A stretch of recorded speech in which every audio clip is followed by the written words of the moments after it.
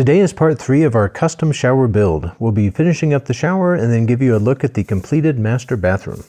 This is a complete shower build from scratch. We poured the base and then we put the membrane on the walls. And then we finished up the base by doing a dry pack, and then we completed the membrane on the base and laid the tiles. We also installed the drain, and today we'll be finishing up the rest of the tiles and grouting. Here I am mixing up the first batch of mortar, and I'm getting ready to install the tile on the first wall. We'll be using a rather large and plain white porcelain tile, and this will serve to break up the more textured tile that we'll be using on the other 2 walls. I'm starting out by putting on a wet coat, just trying to cover the wall with the mortar, and then I'll come back in with the trowel, the notch trowel, and put in the lines. I'm planning to do this in small batches, do 2 or 3 feet of height at a time, so I'm taking my mortar up to that level and starting to install the tile. I'm putting in the first piece here. This is really critical. I've got the level out and I'm trying to make sure that it's perfectly level along the bottom so that as I go up the wall I won't have to worry about it anymore. I'll be using some factory-made spacers to keep the spacing right as I go up.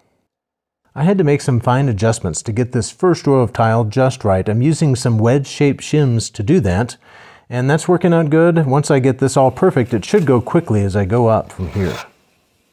With the hard part done, this is going really fast. I'm able to use 2 tiles uncut and only cut 1 on each side and then just alternate that side that the cut one is on. The size of the cut tile stays the same all the way up, so I can just cut several of those to that same width, and then this is just like stacking bricks. Well, I'm almost done already. I'm only going to go up to within about a foot of the top, and I'll leave that last foot or so open because we're going to be changing tile to a more colorful and interesting pattern along the top. I was able to do this entire wall in one session. I was at first concerned that the upper tiles would cause the lower tiles to shift as it's all trying to kind of sag before the mortar sets, but that wasn't a problem here. I think it helped that the tiles were larger, and I used plenty of these pre-made shims, and it wasn't an issue. I was able to do it all in one time. I'm moving on to one of the side walls here, and we will be using a really nice tile that we got at a surplus and discontinued building supply store. It's the same width, but about half of the height as the larger white tiles that I just finished up putting on the wall. These tiles also have a really nice wavy texture built in and a lovely pearl tone, which we really enjoy. I think it's going to be really pretty. These tiles are really nice, and we love that pearl hue, but they seem to have just a bit of a pink undertone, and so it made it difficult to find a white tile that would go well with it on that back wall. We ended up going with the closest tone we could find, and we'll see how that works out once we get the grout and everything. I'm hoping it'll all blend in better. This is a fun process, and the time-lapse makes it look like it's going really fast, but it's actually pretty slow. I'm having to work pretty fast here to keep the mortar from drying too quickly. And that's why I'm only doing a rise of 2 or 3 feet at a time, because I'm working slow enough that the mortar will start to dry before I get there. Here's a look at our tile cutting setup. I'm just using my old workbench that I moved over closer to the house, and we have a very old tile saw that was given to us years ago. It still works great. We had to replace the blade with the new diamond blade, but it works fantastic. Most of my cuts are freehand. I will draw a line across with some kind of a marker, maybe on the back side, and then just freehand it through. I never use the fence. Just like on the back wall, with these side walls, I only have to cut 1 piece for each row, which is really nice. So I can just go outside, cut up a whole bunch of those pieces, all exactly the same width, and then come back in, and on each row use 2 fresh uncut tiles and 1 cut, and so it goes really quickly, relatively speaking. It taking me a long time, but it does minimize the amount of cutting I have to do. And here's a look at the tile that we'll be using across the top. I really love this color. It has kind of a crackle appearance on the finish, and it has these lovely blue tones in this shell shape, and it reminds me of waves of the ocean, so it's really pretty. I love looking at it, and we'll be putting this all along the top. Unfortunately, there's no way I can keep the round contour of the top and the bottom of these shells, so I have to cut it off straight, top and bottom. And so that's what I'm doing here. I'm cutting the tile down to the correct width, and then I'm cutting several of those and laying them all out, getting ready to put them all along the top, all the way around the shower stall. Here I am doing my layout. I've got the top and bottom cut, but they don't naturally mesh together. I have to remove some pieces from an extra square and fit those in so that it all makes a continuous pattern. Now that that's done, I know exactly what height I'm dealing with, and so I'm able to cut the white tile that'll go right up next to it underneath to the right height as well, so that it'll all fit in the space that I have left. Well, that was a lot of cutting and prep work, but I think I now have everything ready to finish up these two walls here. I now have my mortar base on. I'm putting the grooves in and getting ready to put on the one last layer of white tile, and then I'll finally be putting on that decorative tile up top.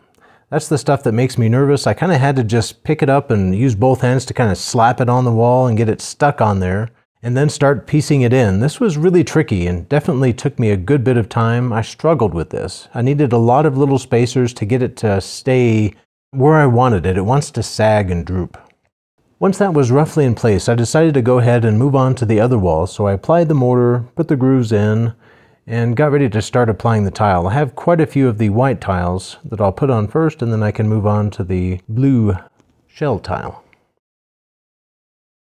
I'm almost done with the full-sized tile, and the next layer will be a fairly thin layer, thinner than I really wanted to do. It's like a half-inch thick layer that'll go on to fill in that space between the decorative tile up top. It ended up looking pretty nice, so I was relieved, but I was worried about it.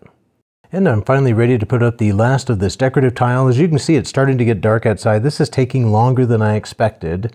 And these upper tiles are moving a lot. I had April come in and help me. She's putting in shims, and we're both working together trying to get these tiles in the right place before it dries. Here I'm outside kind of finishing up, cleaning up for the day in the dark, and back inside trying to get the spacing right on these tiles. They want to settle, and so it's really difficult to get them in just the right spot. Red is trying to finish up the tile in the shower. He's bringing over supplies. He has his tile cutter set up over there. I'm getting set up today to work on the third and final wall of the shower stall. It's kind of a cold day. I'm hoping the weather holds.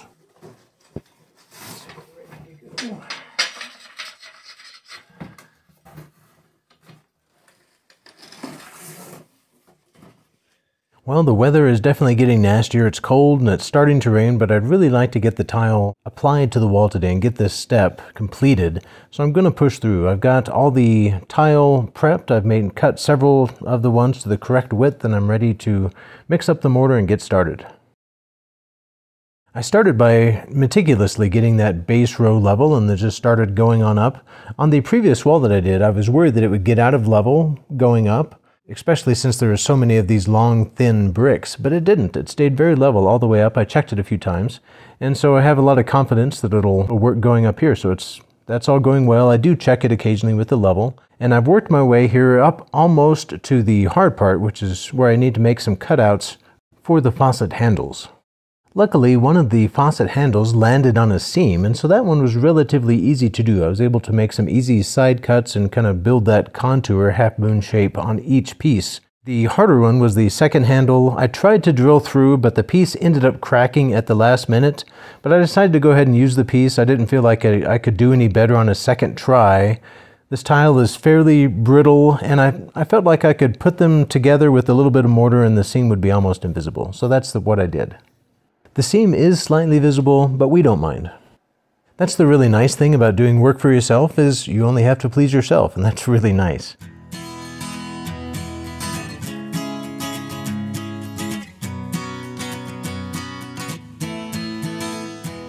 I'm almost up to the decorative layer now, just a couple more rows. This is staying very nice and level, and I already have a good idea of how thick I'll need to make that piece that transition between this and the decorative layer up top.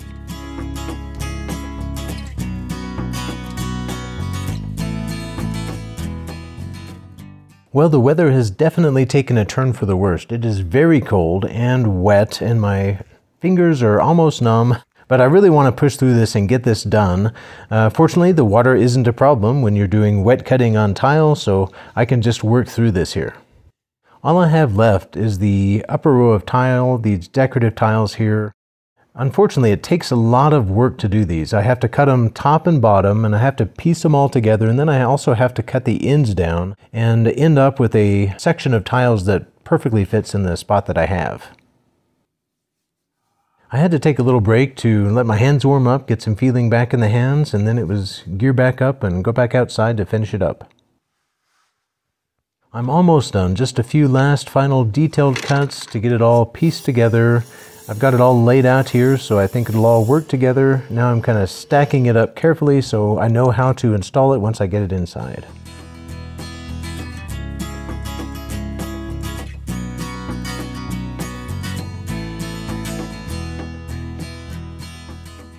With those cuts, I needed to mix up one final batch of mortar in the rain. Had to protect that from rain while it was slaking. Once that was all done, I'm back inside and getting ready to start on this final leg here. Getting ready to put on the mortar one last time. So just getting this final section mortared, and then I'll get the lines in. The first piece that I'll put on is that thin piece along the bottom, which actually worked out better than we expected. It's just, there it is. It's that 1/2 inch wide piece of white. And it actually ended up looking like trim, so it worked out really well. And then I've got all the little spacers that I'm putting in as I start to put in that decorative tile piece. And here you can see the part of the process where I start to space out the tiles. They want to compress, and the gaps in between the individual tiles get too small. And so I'm using tons of little wedges here, trying to keep the spaces between the tiles uniform all through. It's quite a meticulous process. It was about this time that we realized something was missing. Actually, it was April who noticed it. She was recording and she's like, something is missing here. And then we realized that I hadn't put in the shower arm yet. So I'm glad she noticed. And so while things were still wet, I started prying off tiles and trying to find where the hole for the shower arm was. We had put the membrane over it, intending to cut the hole out later, but we didn't. And so that's why I didn't notice as I put the tile up. Fortunately, we caught it in time and it was a pretty easy fix. So we're all ready for grout. Red's out there mixing. I've mixed up a batch of grout. It's in the same color that we used for the floor, and we're going to be using that on the walls as well, and I'm starting to apply it here. I'm using a soft face trowel to work it into the cracks, and I'm really trying to get it pressed in deeply and make sure there's no bubbles, make sure that it's filled completely as I go. This is a lot of really hard work, and in fact I would consider it one of the most labor-intensive parts of the process. I certainly don't enjoy it as much as laying the tile.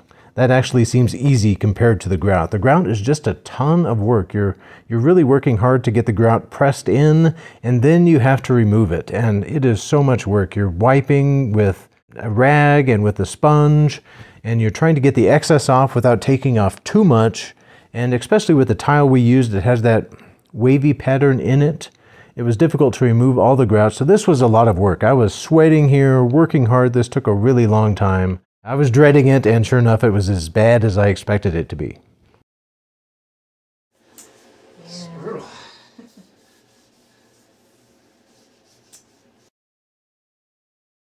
I need to go get some fresh water and go for it one more time.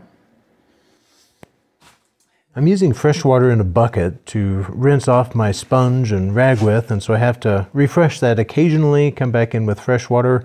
I'm going over it several times just to get off the excess, but I'm really trying to be careful not to take off too much as well. I'll need to come back in tomorrow once this is dried some to take off the last little bit and remove the haze. I'm getting close to being done here, and I will say that as a reward for the hard, brutal labor that this is, you do get the enjoyment of seeing the finished product, because the grout really does tie in the different types of tile and ties the whole thing in together, and it's looking really nice. I've done all I can do for today, and I'm finally able to remove the plastic off the floor. It's been really annoying having this in here. We've put it down when we started the shower, and it's been about 3 weeks that we've been working on this thing off and on, and so it's great to get it out. I'm coming back in now and removing the haze, and this is really looking nice. This is more satisfying than I expected. It's so nice to see the tile all shiny. It looks so good.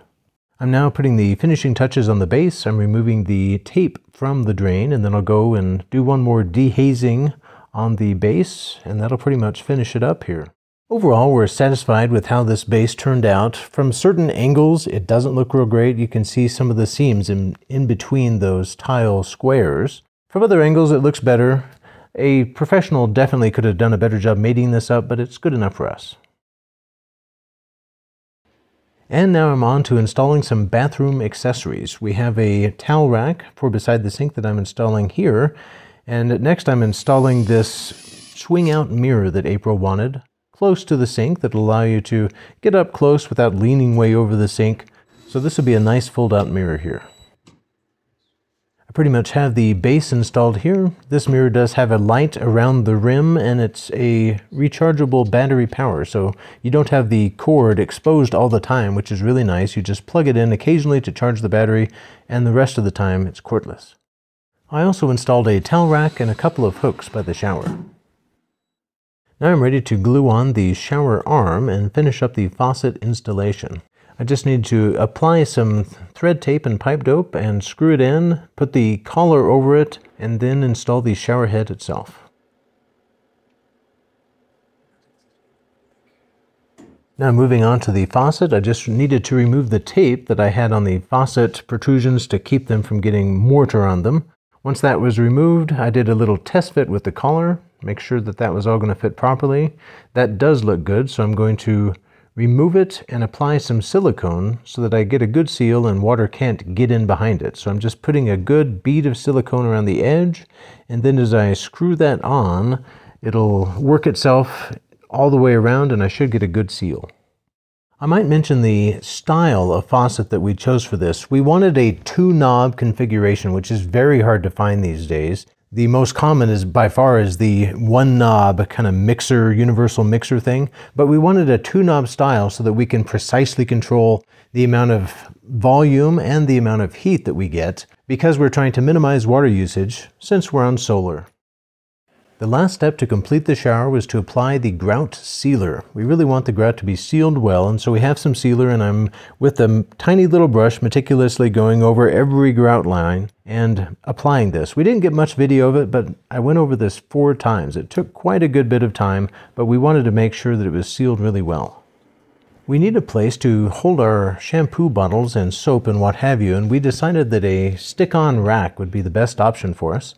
And so we found a nice convenient location on one of these big tiles, and I'm about to get ready to stick it on. It uses a removable adhesive. I carefully followed the package directions and it seems to be stuck on really well, seems to be a good sturdy rack.